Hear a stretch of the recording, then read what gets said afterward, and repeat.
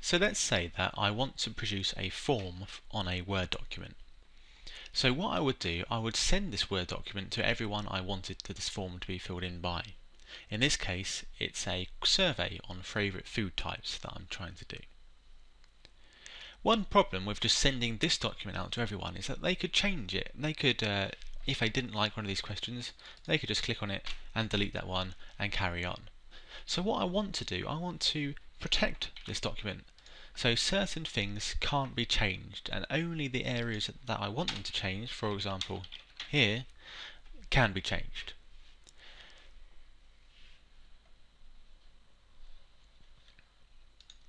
The features that we use on Word to do this is protection and content controls.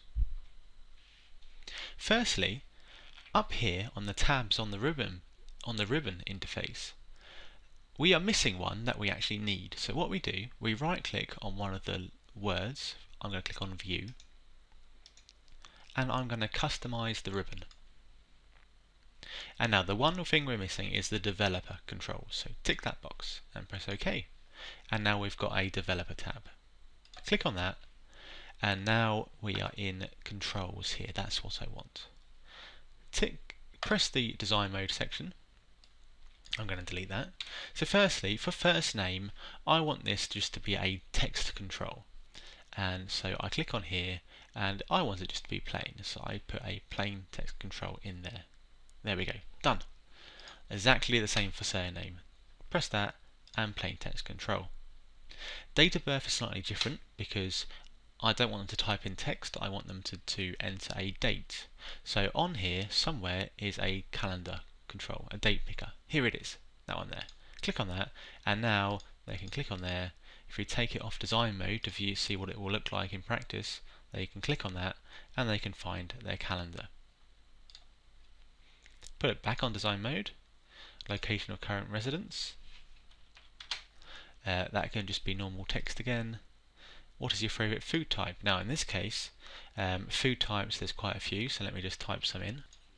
So now I've got 4 food types, and I want the people filling this in to put a tick next to the one that they like. So all I do on cake, I select one of these, and I'm going to put the tick box there. And another one there, another one there, and finally another one there. And finally, do you like to mix main course and desserts? So for this question, I want them to select yes or no, but they can't select both. Whereas on this option, they can select as many of these as they want to. So to do that, I want them to do a drop-down list control here. So click on that, and this time, if I right-click and press Properties, in here I can add some information. So I press Add, and I'm going to click display name, yes. And another one, no. And I'm going to get rid of choose an item. There we go. So then let's put it into, let's take design mode off, and now let's check yes and no. Done. Okay, so that's the form built, but the problem is here, when I send this to people, they will still be able to change the actual questions, and we don't want them to do that. So what I need to do now is add the protection.